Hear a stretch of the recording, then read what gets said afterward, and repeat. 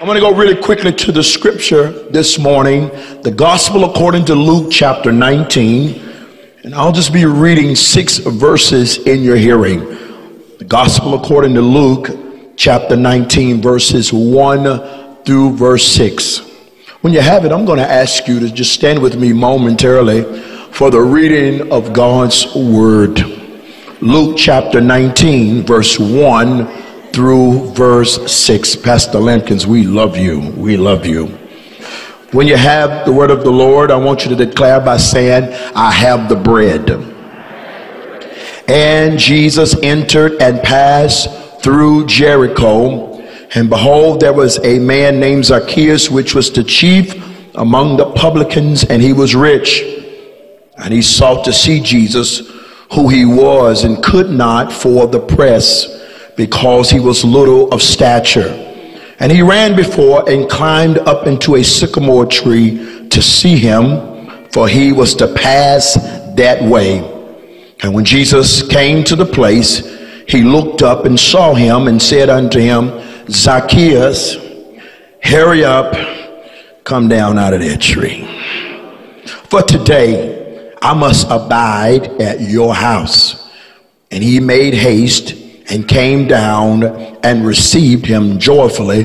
And all of God's people said, amen. Before you sit down, share this word with somebody. Tell them, I thank God for the tree. I thank God for the tree. You can be seated in the presence of the Lord. I thank God for the tree. Recently, Netflix released a movie based upon the life of Madam C.J. Walker. The story follows her humble beginnings in the African-American cosmetics and hair industry. Through her hard work, she began and became the depiction of one of the first African-American female uninheriting millionaires. This depiction of her life was both inspiring and provocative. Although I enjoyed the movie, both for its entertainment and educational value, I did feel that the title for the film was very problematic. Not to be controversial, but the powers that be decided to name this movie Self-Made. Now, the reason I feel this title was problematic, because as vigorous of a character as she was all through her story, there were people who had assisted her on her journey. She had her husband, C.J. Walker, who helped with advertising and marketing in her early years of her business. She had her daughter who worked alongside her and even carried on her legacy after her death. She had Annie Malone, who is the one that originally got her started in the hair business. My point is, none of us made it where we are on our own. We are the generation, even in our Pentecostal vernacular, we are a generation of the mighty cutoff. We pride ourselves on our ability to cut people off to the point we make a status about it every year. But instead of cutting people off, you better learn how to reconcile. I knew I won't get much shouts off of that. Some of you keep cutting so much that you're not going to have anybody left to clap for you when you eventually win. I want you to look at your neighbor and tell your neighbor, you're going to need somebody. I know you say all you need is Jesus, but you keep living, you're going to need Jesus in somebody.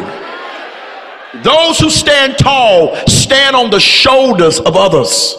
And those who travel far, they tread the paths that others have blazed. Look at your neighbor and tell your neighbor, somebody helped me. Yeah, somebody helped. Somebody shook my hand and put a couple of dollars in my hand and told nobody about it. Look, some of y'all got amnesia. Somebody, I said, somebody helped me. Somebody gave me some groceries. Somebody gave me a ride when I didn't have a car. Somebody helped me. We all know King David. after Jesus. Most biblical polls said he's the most popular biblical character. We name our children after him. Without any photos, his name paints pictures in our minds of a debonair gentleman, one that's strong, one that's a warrior. I know you've heard that song about him. Saul has killed his thousands and David has killed his, yeah, you heard it, 10,000. David, no matter how many flaws and all, when we think of him, we see him as the protagonist of every story. He's our hero. But when David was in the latter part of his administration of his monarch rule, he began to pull back the cover. He began to testify and give honor where honor was due. Y'all don't know how to give honor. First, giving honor to God. Pastor, first lady, all the deacon saints, and okay, see, the friends are those who come to church but they're not saved yet. Friends. He acknowledged those who stood by him when he ran from Saul. He acknowledged those who stood by him when it wasn't convenient. By name, he took the time to mention over 30 men who helped get him the victory. I don't need people in my life that just show up for the photo. I need some people that know how to fight.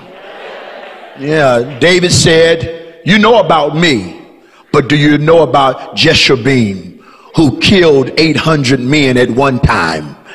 He said, you know about how I came home with the victory, but do you know that Eleazar stood by me and fought so hard until his hand got stuck to his sword? I'm almost finished. You heard the song about me. But when our people were starving and the Philistines would trample our harvest, Shammah stood in the midst of the lentil field and protected it. Tell your neighbor, I didn't do it by myself. I didn't do it by myself. God sent somebody. This is why you have to be careful about putting up so many walls. I know you got trauma. I know somebody hurt you and stabbed you in the back, but some of us have put up so many walls to protect ourselves that we've actually built a prison around ourselves. David said, in my haste, all men are liars. But I have to rethink this. I wouldn't be here if it wasn't that God sent somebody. I want to pause and tell somebody in this room, God is sending you help. Hallelujah. Hallelujah. You know, I struggle oftentimes with this language. I struggle when I should use someone or use somebody. Although there are grammar synonyms, oftentimes the word somebody is usually used more in spoken language and someone in written language. In a situation in your life, God can use someone or he could use somebody. Someone, the one is a numerical expression of God. Echad, our God is one. Somebody is an expression or a picture of the sacrifice because God prepared himself a body. What I'm trying to say, in other words, I don't know how help is coming, but however it comes, shout at somebody, it's going to be God. Oh my God. When we see miracles of the gospel, although Jesus performed these miracles, oftentimes it was at the request or the assistance of someone else. It was his mother at the wedding of the Cana of Galilee that requested, do something about this wine deficiency. It was the mother that came to him on behalf of her daughter, and her response was, even the dogs eat the crumbs that fall from the table. It was the centurion that looked at Jesus and says, you don't even have to come to my house, but just send the word. There was a lame man who couldn't get to Jesus, but he had friends who carried him and tore the roof up off of the building just to get him to Jesus. Scream at somebody, shout, somebody. And today in our text, as I hasten to my close, there was a man who couldn't get to Jesus because of his height. He came up short. The crowd was great, and he was about to miss his moment. Hallelujah. He was about to miss his opportunity. He wants to see Jesus, but he didn't have the right connection. So in a split second, he climbed a tree. The tree put him in the view of his miracle. The tree put him in proximity with his deliverance. The tree gave him an advantage. It's because of the tree that Jesus saw him. And I know when we preach from this text, we preach about Zacchaeus. We talk about Zacchaeus, the tax collector. But tonight or this morning, whatever time of day it is, I don't want to preach about Zacchaeus. I want to talk about the tree. What did the tree go through? My God. What did the tree endure to be strong enough for a man to climb? What did the tree go through? What did the tree survive to make it to this point? This tree was by a roadway. And in order to build roadways, oftentimes greenery has to be sacrificed. But when they cleared the road some kind of way, this tree survived. Look at your neighbor. Tell your neighbor, I thank God for the tree. This tree survived the potential cut down. This tree could have been trampled by a Roman soldier or a horse in its seedling stage. But the Bible said, hallelujah, there was a tree. I need you to look at your neighbor and tell your neighbor, I thank God for the tree. And the Bible calls us trees of righteousness. Archbishop, you have been a tree. To Greater Mount Calvary, you have been a tree. To Washington, D.C., you have been a tree. To your pastor, Bishop Williams, you stood as a tree. To your family, you've been a tree. To your students, you have been a tree. To pastors all over the world, you've been a tree. 10 lepers got healed, but there's at least one to come back in the room today and shout, Bishop Owens, thank you for being a tree. Hallelujah. Thank you for standing when storms tried to destroy you. Thank you for standing when the enemy tried to chop you. For 57 years, you have provided shade to the weary, fruit to the hungry. Because of you, many got to see Jesus who would have never experienced him. I wish I had a help in here. Bishop Owens, you are that tree. And today we call you blessed. For the Bible says, blessed is the man that walketh not in the counsel of the ungodly, nor standeth in the way of sinners, nor sitteth in the seat of the scornful. But his delight is in the law of the Lord. And in his law doth he meditate both day and night. And he shall be like a tree that's planted by the rivers of water, that bring forth his fruit in his season. His leaf will not wither, and whatever he doeth shall prosper. I want you to put your hand on your neighbor's shoulder and tell your neighbor, for all the people you stood with, and tell your neighbor, for all the people you supported, everything you do is going to prosper.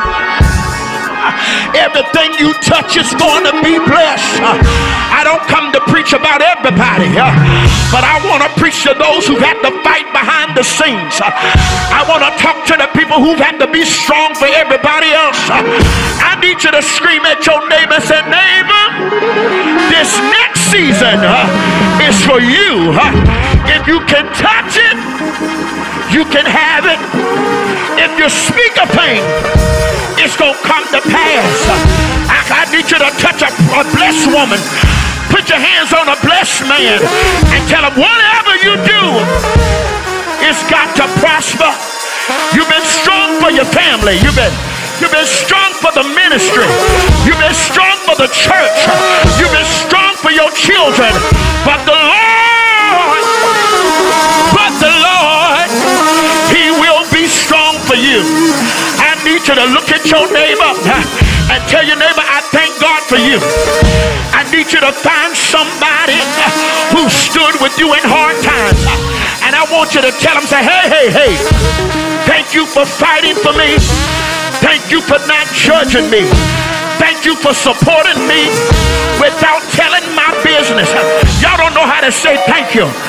Mama told me if somebody does something for you, if you can't pay them, the least you can do is say thank you. Thank you, Jesus. And before I go to my seat, I want to talk about one more tree. There's a hymn that says, on a hill far away stood an old rugged cross, an emblem of sin and shame. Tell your neighbor, I thank God for that tree. I heard Jesus say, if I be lifted, I'll draw all men unto me. So what did they do? They hung him high and they stretched him wide. He hung his head, and for me he died. Can I preach Jesus? For he was wounded for my transgressions, for my iniquities, and the chastisement of my peace was upon him, and with his stripes,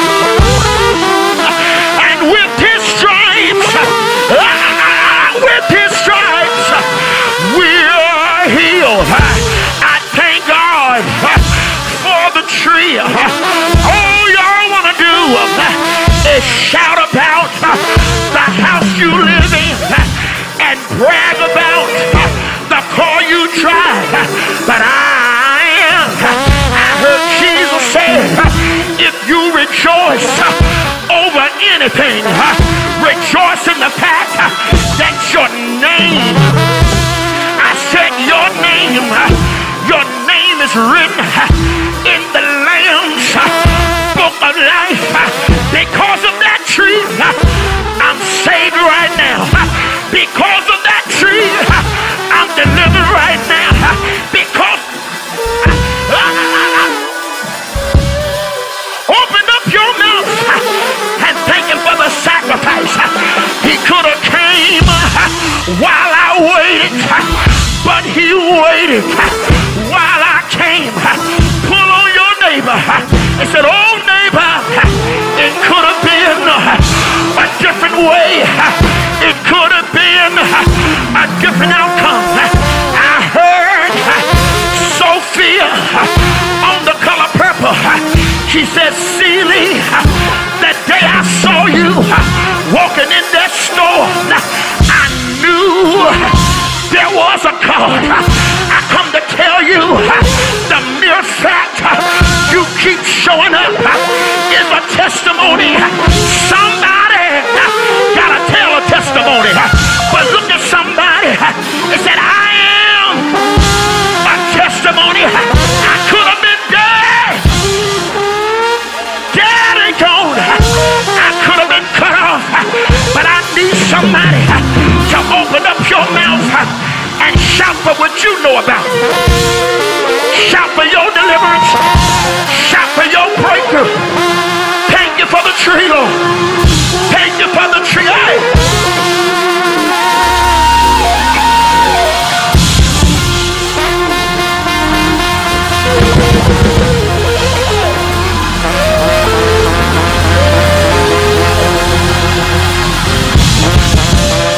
I feel something about to hit the roof.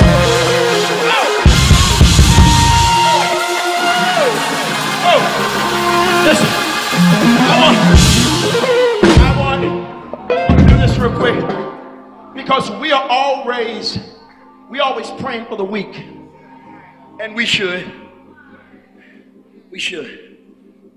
But there are moments in our lives we have to consider that even the strong need strength. I mean, what about the person who prays for everybody else? Who prays for them? Who encourages the encourager. To the point, many of us are warriors, but we're bleeding warriors.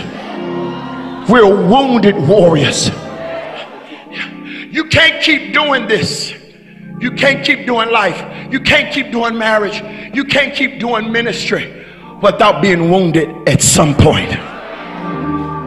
The revolving door of people coming in and out of your life. Sometimes when you meet new people, your question is, number one, who sent you? And number two, how long you gonna stay? But today, I want you to get the eye contact of somebody who's strong, who's been strong for the family, who's been strong for you in your life. See, some of you are narcissistic. You can't praise them unless it's for you. But I want you to find somebody in this room who's been strong for everybody else and look at them and say, neighbor, you have fought for everybody else. But tell them, but this next praise has nothing to do with me. Tell them this next praise is for what God is about to drop on you. I want you to open up your mouth right now and shout for a strong person. Oh! I want you to shout until they get healed. I want you to shout until God saved their children. I want you to shout until they get a second wind. Oh!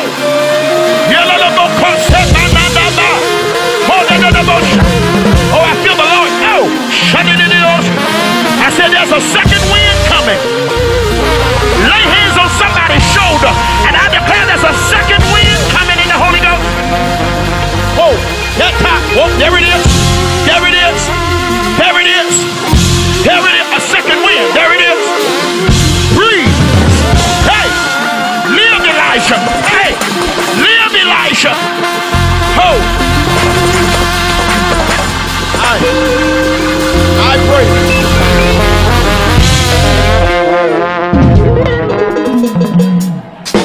There are moments we have to fight without revelation. I said there are moments we have to fight without, oh, Shanana Messiah. 1, 2, red, ho!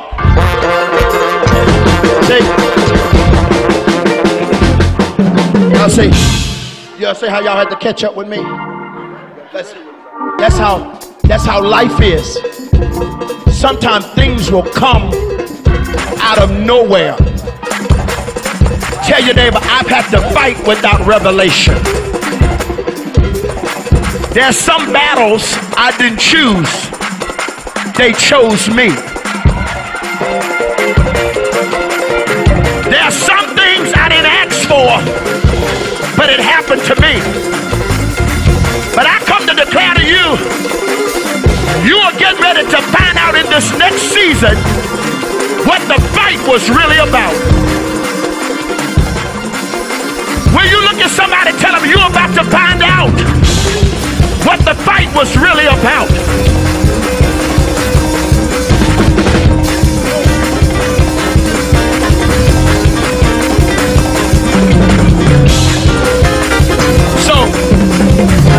Some people have a misconception.